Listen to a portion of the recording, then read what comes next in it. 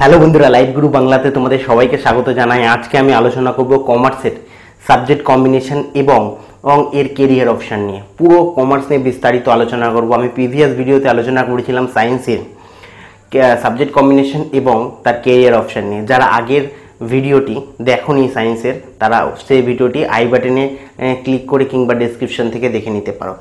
তো আজকের কমার্সের পুরো বিস্তারিত যে ভিডিওটি নিয়ে আলোচনা করব, সেটি করার আগে তোমাদের কাছে একটা রিকোয়েস্ট করব, যারা এখনও পর্যন্ত চ্যানেলকে সাবস্ক্রাইব করনি তারা রেড বাটনে ক্লিক করে চ্যানেলকে সাবস্ক্রাইব করো আর বেল আইকনে ক্লিক করো সবার প্রথমে এরকম ধরনের ইনফরমেটিভ ভিডিওর নোটিফিকেশন পাওয়ার জন্য। তো চলুন বন্ধুরা, ভিডিওটি শুরু করা যাক।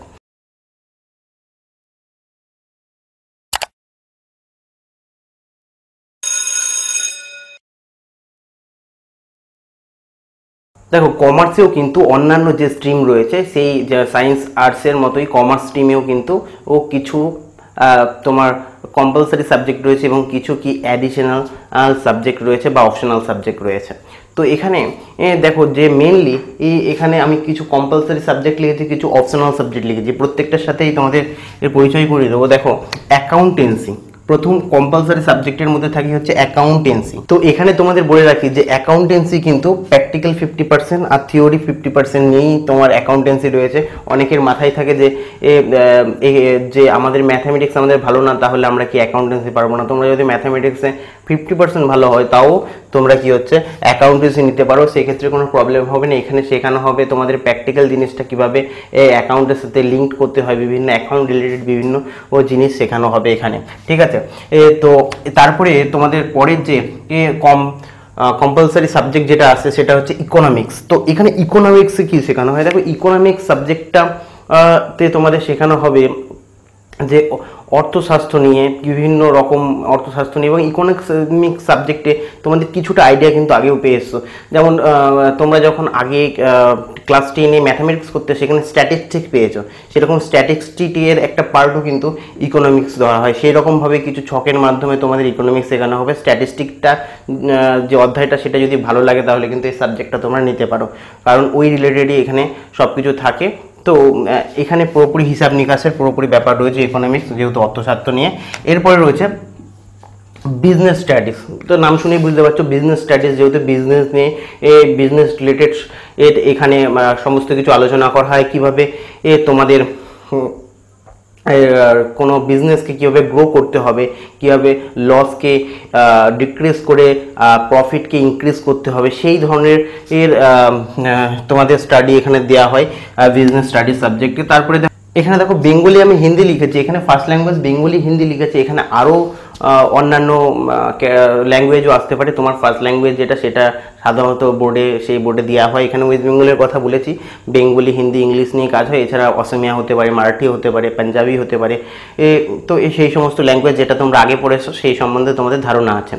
নেক্সট যেটা বলি, ইংলিশ কিন্তু প্রত্যেকটা প্রত্যেকটা স্টেট বোর্ডের ক্ষেত্রেই কিন্তু তোমার হচ্ছে ইংলিশ কিন্তু কম্পালসারি সাবজেক্ট থাকে। অনেক দেখা যায় যে ইংলিশ মিডিয়াম বোর্ডগুলোতে বেঙ্গলি, হিন্দি এগুলোকে অপশনাল সাবজেক্ট রেখে দেয়, কিন্তু ওয়েস্ট বেঙ্গল বেগের ক্ষেত্রে ম্যাক্সিমাম ক্ষেত্রেই দেখা যায় বেঙ্গলি আর হিন্দি বা যে সমস্ত ফার্স্ট ল্যাঙ্গুয়েজ রয়েছে সেগুলোকে অপশনাল সাবজেক্টে রাখে না, কম্পালসারি সাবজেক্টের মধ্যেই রাখে। তো এখানে যে তোমাদের এখানে কটা আছে, 1, 2, 3, 4, 5টা সাবজেক্ট আছে। তোমাদের জানো, তোমরা টোটাল তোমাদের 6টা সাবজেক্ট থাকে এবং কম্পালসারি সাবজেক্ট 4টে থাকে। এখানের মধ্যে তোমাদের যে কোনো 4টে, বাংলা, ইংলিশ আমাদের ওয়েস্ট বেঙ্গল বোর্ডের ক্ষেত্রে কম্পালসারি, এবং এখান থেকে যে কোনো 2টো নিতে পারো। এবং এখানে যে অপশনাল সাবজেক্ট রয়েছে, তো অপশনাল সাবজেক্ট থেকে আরও 2টো নিতে পারো। অপশনালের মধ্যে একটা এডিশন থাকে, অ্যাডিশনাল সাবজেক্ট থাকে, আর একটা অপশনাল সাবজেক্ট থাকে। ওয়েস্ট বেঙ্গলের বোর্ডে যেটা এখন করা হয়, তোমরা যে অ্যাডিশনাল সাবজেক্ট 2টো নেবে, ওইটার মধ্যে মেনশন করা থাকে না যে অপশনাল সাবজেক্ট কোনটা।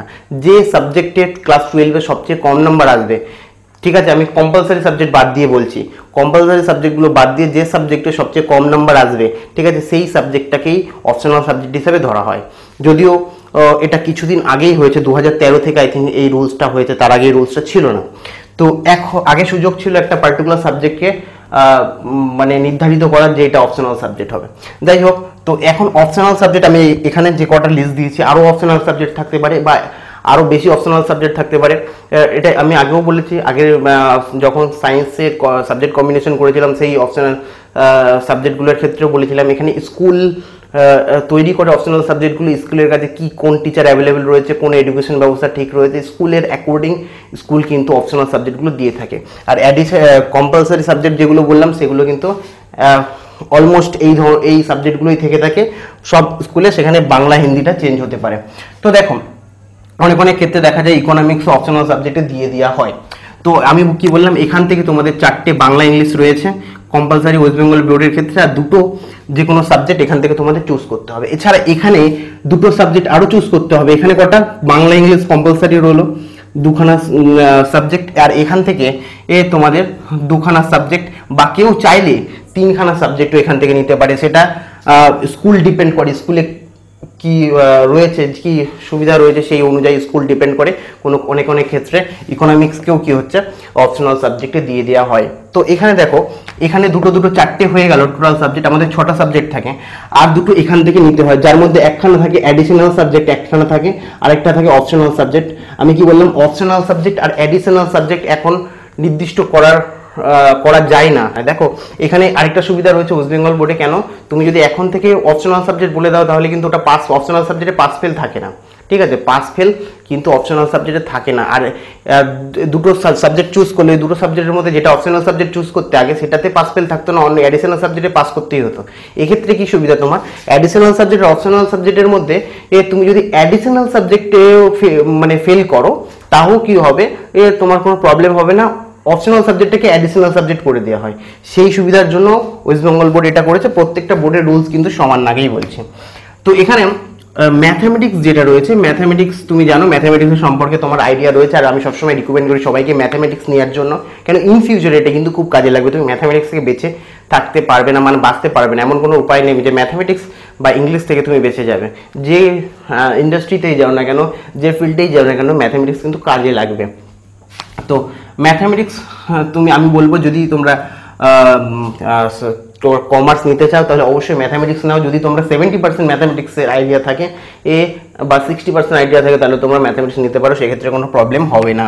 এরপরে রয়েছে কম্পিউটার সায়েন্স। তোমরা জানো কম্পিউটার সায়েন্সে কী হয়, সি প্রোগ্রাম, জাভা, এই ধরনের তোমাদের 11-12 শেখানো হয়, যে একটু হার্ড থাকে, তোমাদের প্রোগ্রামিং জানতে হয়। সেই কারণে কম্পিউটার সায়েন্স তোমাদের যদি কম্পিউটার রিলেটেড মানে সফটওয়্যার রিলেটেড বা প্রোগ্রামিং রিলেটেড ইন্টারেস্ট থাকে ইন ফিউচার সফটওয়্যার লাইনে যাওয়ার, তাহলে অবশ্যই তোমরা কি হচ্ছে কম্পিউটার সায়েন্স নিতে পারো।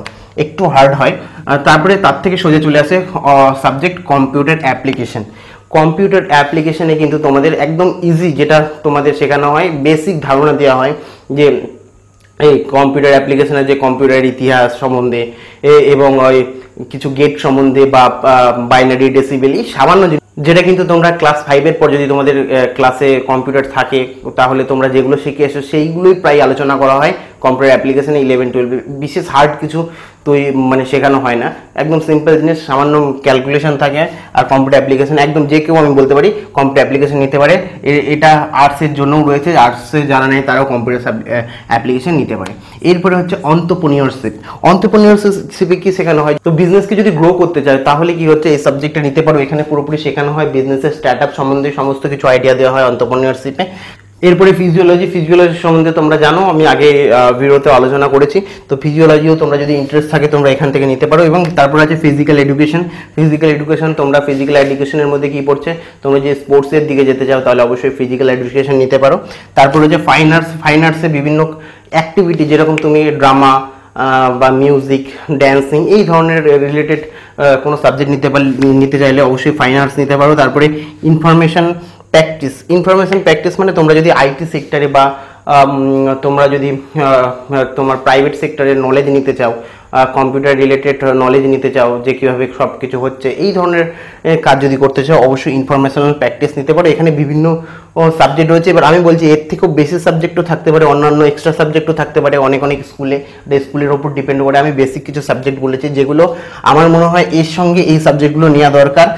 তোমাদের আমি সাজেস্ট করবো এখান থেকে তোমরা যদি চাও যেটা ভবিষ্যতে তোমার কাজে লাগবে, একটা কম্পিউটার নলেজ লাগে, তোমরা কম্পিউটার অ্যাপ্লিকেশন বা কম্পিউটার সায়েন্স নিতে পারো। আর ম্যাথামেটিক্স, যাদের ম্যাথামেটিক্স স্ট্রং রয়েছে তারা ম্যাথামেটিক্স নিতে পারো, ঠিক আছে। যেটা পর যদি বিজনেসের দিকে যেতে চাও তাহলে অবশ্যই এন্টারপ্রেনিয়রশিপ নিতে পারো। তারপরে ফিজিক্যাল এডুকেশন নিতে পারো, ফাইন আর্টস নিতে পারো। তোমার ইন্টারেস্টের অ্যাকর্ডিং কিন্তু তোমরা নেবে, হ্যাঁ তোমাদের অপশনাল বা অ্যাডিশনাল সাবজেক্টকে।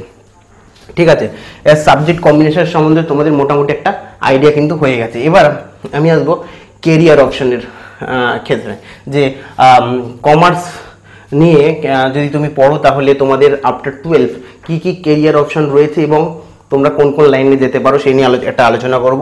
তো তুমি যদি চাও সিএ তে বসবে তাহলে সিএ হতে পারবে, চ্যাটার্ড অ্যাকাউন্টেন্ট যদি হতে চাও তো চ্যাটার্ড অ্যাকাউন্টেন্ট হতে পারবে। তো এখান থেকে প্রত্যেকটা দেখো সিএস, সিএমএ, ল, তো এখানে বিভিন্ন লাইন রয়েছে। আমি পুরোপুরি তোমাদের বলে দিচ্ছি, তোমাদের যেটা অসুবিধা হবে তোমরা অবশ্যই বলো, আমি এটার উপর পার্টিকুলার একটা ভিডিও করে দেবো।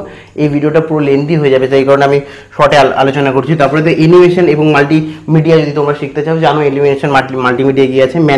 ম্যানেজমেন্ট যদি শিখতে চাও তো ম্যানেজমেন্ট হতে পারে। এরপরে হচ্ছে লোন এক্সিকিউটিভ তোমরা যদি হতে চাও তাহলে লোন এক্সিকিউটিভ হতে পারো। তারপরে জার্নালিজম বা মাস কমিউনিকেশন নিয়ে যদি পড়তে চাও তাহলে মাস কমিউনিকেশনের বা তোমার জার্নালিজমের লাইনেও তোমরা যেতে পারো। তারপরে যে ফ্যাশন ডিজাইনিং, যেটা জানো ফ্যাশন ডিজাইনিং কি, ইভেন্ট ম্যানেজমেন্টের দিকে যেতে পারো। ওয়েব ডিজাইনের সম্বন্ধে বলে রাখি যে ওয়েব ডিজাইন কি হয়, যখন ধরো কোনো ওয়েবসাইট ডিজাইন হচ্ছে বা কোনো একটা অ্যাপস রয়েছে, ওই অ্যাপসকে কীভাবে ডিজাইন করতে হবে। একটা ওয়েবসাইট রয়েছে, ধরো আমি ধরে নিলাম অ্যামাজনের ওপরের যে স্ট্রাকচারটা সেটা কী রূপ হবে, এই সমস্ত ডিজাইন রিলেটেড যে সমস্ত কোয়ারি বা যে সমস্ত কোয়ারি বলছে যে সমস্ত কাজ রয়েছে সেই সমস্ত কাজই কিন্তু ওয়েব ডিজাইনিং শেখানো হয়। এবং ওই একটা ওয়েব ডিজাইনের কাজ কীভাবে ওয়েবসাইটটা কীভাবে ভালো করে অপটোমাইজ করবে এবং ইউজার ফ্রেন্ডলি করে তুলবে।